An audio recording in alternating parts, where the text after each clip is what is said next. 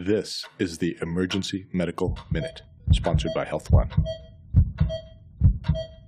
So you have a kid who comes in, and they've got what looks like a hammer finger because they smashed it, let's say, against a door.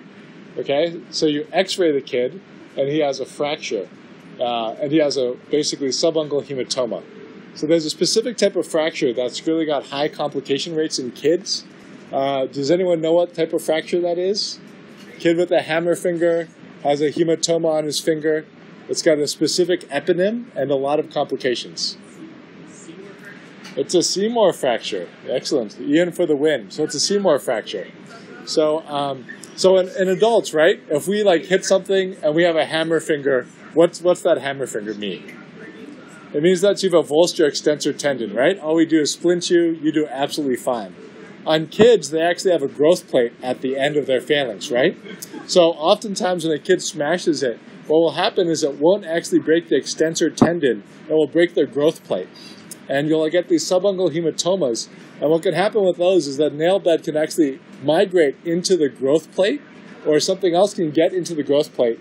And what that means is that kid's finger or toe will stop growing. Or when it migrates in there, if it connects with the outside, they're very prone to chronic osteomyelitis.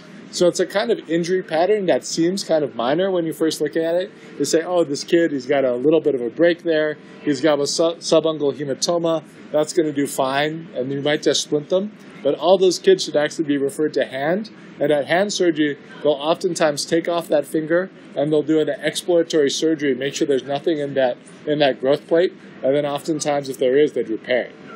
So again, it's something that all of us should know with kids. It's another way that kids are different than adults, and another injury pattern that all of us should know about and be cautious of. If you see a kid with a subungal hematoma, and he's got a fracture at the end of the finger. Okay? So a Seymour fracture. We are on a quest to provide the world with free medical education.